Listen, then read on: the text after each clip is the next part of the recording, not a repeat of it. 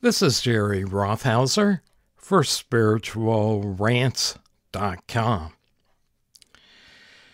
Now, hopefully you've been following the story of Verb McCracken, and you may think that Verb McCracken is me, but it's not. He's a fictitious character in a novel, or novella, as I call it. And the setting is the tribulation. So post-rapture, if you know about the rapture, if you've read the Left Behind books, I haven't, the church gets scooped up out of the earth and is taken to heaven. So only unsaved people are left on earth. That's the setting. A 7-year period called the tribulation, right before the end, when Christ comes back to earth and sets up his millennial kingdom. That's what's going on. Verb, the preacher, itinerant preacher, is preaching at 7 churches which bear an eerie resemblance to the 7 churches in Revelation chapter 2 and 3. Where we are picking up the story is in the church of Thyatira. So we've already covered Ephesus and Smyrna and Pergamum, and now we finish up his adventure at the church in Thyatira. This section is called Applause. I got to speak on Sunday. Wasn't I surprised? They all stood to applaud. Maybe they appreciated me after all. I'd been kicked out just a few years earlier. Nevertheless, I had to speak some tough words to them. I didn't start with a joke. They had heard all of them already, and I didn't have anything funny to say.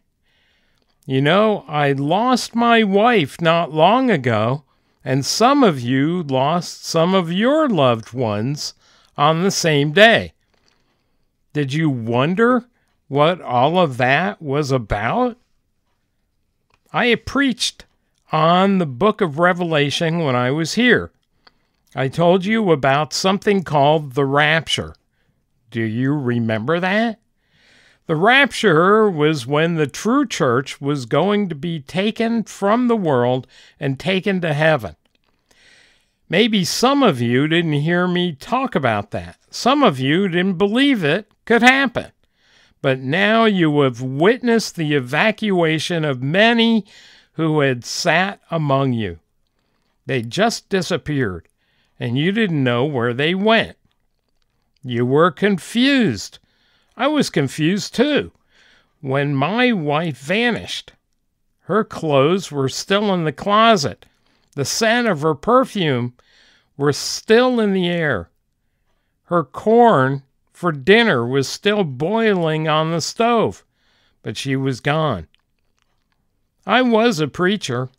Would I believe what I had taught? I would be brought together with my wife in just 7 years. That's basically what I had taught. She had always said to our family, "You'll miss me when I'm gone." Wasn't that the truth? I didn't even know how to finish cooking the corn. Now I know some bad things have been going on in this church. You have violated Scripture by having female leadership. The kids have been involved in orgies. There have been covens meeting in the woods outside the church area. Amen! Amen! The congregation shouted. Amen? Why are they shouting amen? You know you shouldn't have done those things. You knew the scriptures well enough. You have had numerous preachers that have opened the word to you. Some of you have left us in the great evacuation. Where did they go? Did you think about that? Amen! Amen! Preach on! Preach on? Didn't they hear what I just said? You know that I told you the way of salvation, even though I didn't take it myself. But I can tell you the disappearance of my wife certainly got my attention. I hope the loss of many of your loved ones have gotten you to think. Amen! Amen! I almost wish they would quit doing that. Are they thinking? Are they listening? Are they being distracted by the ones who are yelling? I told you the way of salvation. First, we have to accept that we are all sinners. We have all offended God in many ways. Even the best of us have offended God. Amen! Amen! Okay, now that made sense. They should be amening that. Secondly, we have to realize that there is nothing in us and nothing we can do to please God until we have trusted His Son to go to heaven. As you know, my wife worked to support us so I could pastor here. She worked out her salvation because she believed God's Son for salvation. That's why she did what she did. There could have been many in this church that could have supported us, but they hoarded their money. I don't blame them. They should have if they hadn't trusted Christ. My wife worked out her salvation as Scripture commanded. Amen! Amen! Yelled the congregation.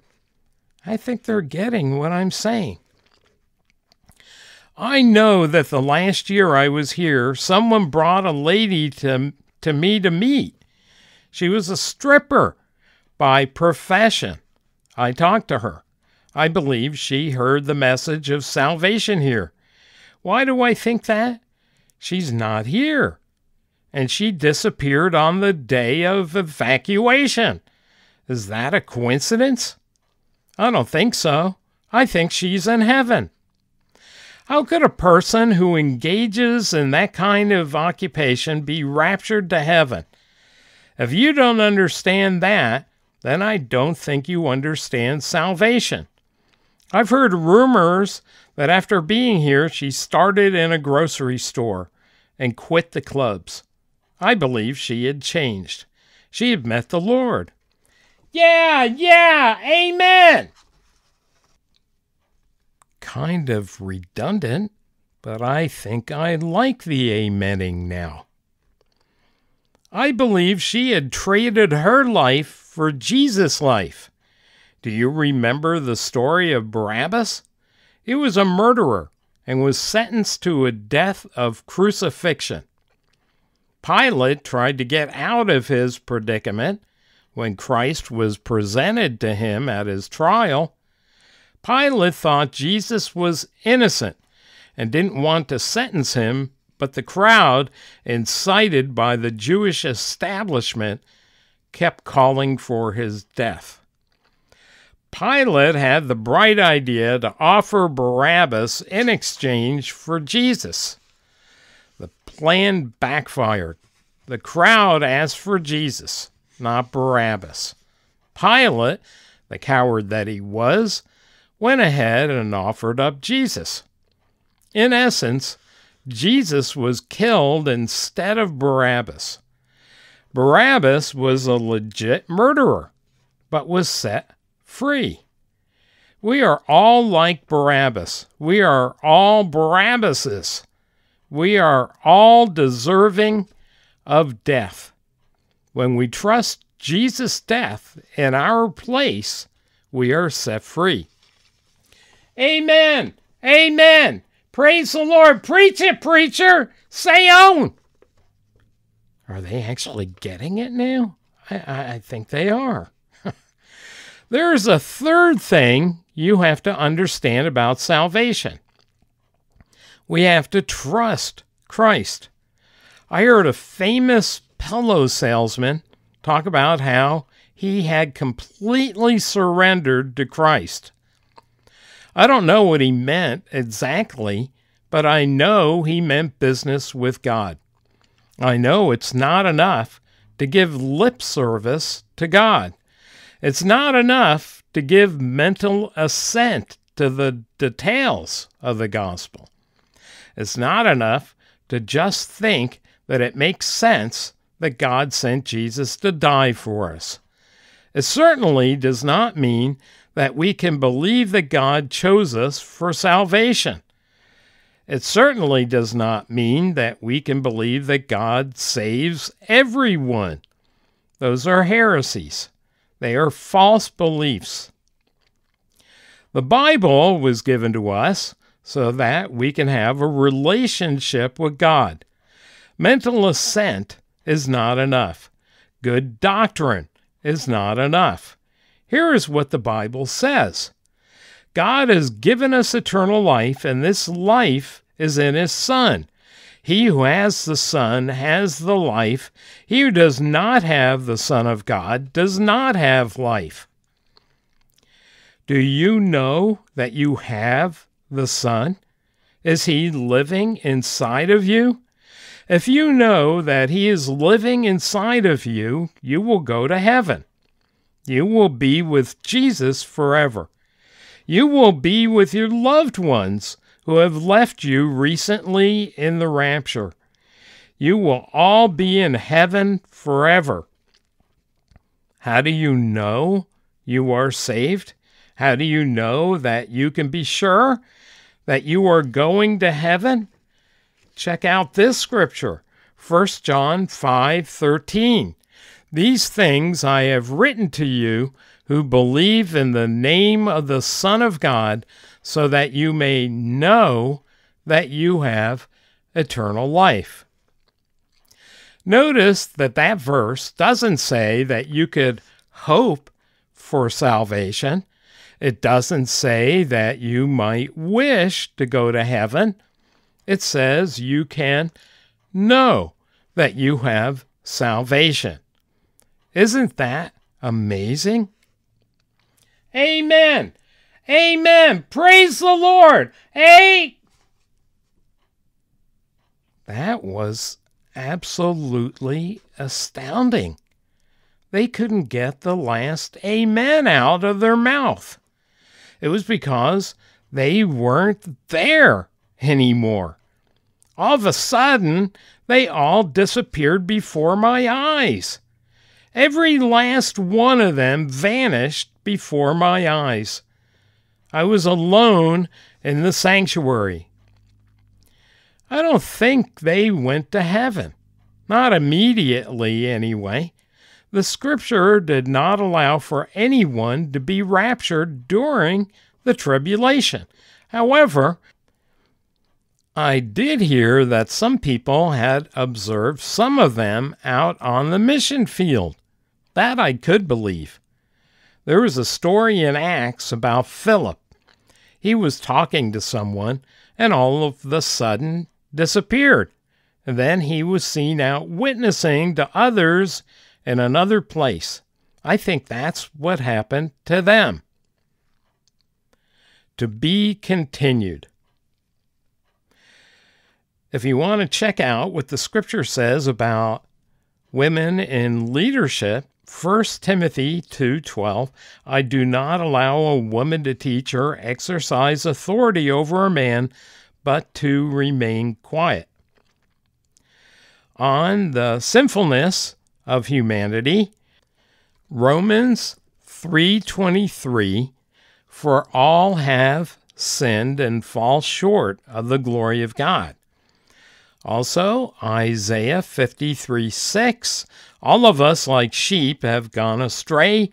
Each of us has turned to his own way, but the Lord has caused the iniquity of us all to fall on him. Isaiah 59:2. But your iniquities have made a separation between you and your God, and your sins have hidden his face from you so that he does not hear. On working out your salvation, not on salvation itself, that's by trusting Christ and believing in him, but working out salvation, Philippians 2, verses 12 and 13, my beloved, just as you have always obeyed, not as in my presence only, but now much more in my absence, work out your salvation with fear and trembling. For it is God who is at work in you, both to will and to work for his good pleasure. The story of Barabbas is in all four Gospels, but you could check out Matthew chapter 27, verses 15 through 26, for example. On salvation, in having the Son, 1 John 5, 11 and 12. The testimony is this, that God has given us eternal life, and this life is in his Son.